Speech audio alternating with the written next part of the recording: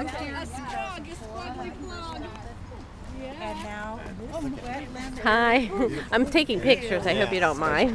moving pictures. So Moving. Don't say anything you regret. I'm sorry. I'm Karen. Justin. Hey, are you the biodiesel man in the family? Now, what's your recipe? Like 1 liter of oil, 220 milliliters of methanol, and 4 grams of lye. Now, do you have to like distill it or something? You have to heat it up and mix it all together. So you heat the oil up to about 130 degrees. No, it's hard to get. And while that's heating up, you mix the methanol and lye together. And then when the oil's hot enough, you mix them all together, and the result is biodiesel. That's excellent. Now, I hear some people can actually put oil directly into the biodiesel. This is an actual fuel. Biodiesel is a fuel. It's a certified, EPA-certified fuel.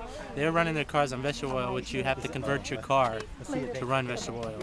I see. So this biodiesel can go in any diesel engine, unmodified. Just put it straight in the tank. You can run. It's called B100, which is 100% biodiesel or 10% biodiesel. You know, you just don't have to do 100% biodiesel. You can mix it with the regular diesel. That's excellent.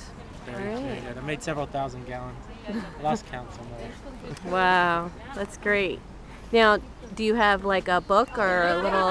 We have a book on peddlerswagon.com that shows a little lady up in Berkeley wrote a book. Great. So I think it's like $20. Great. Free shipping.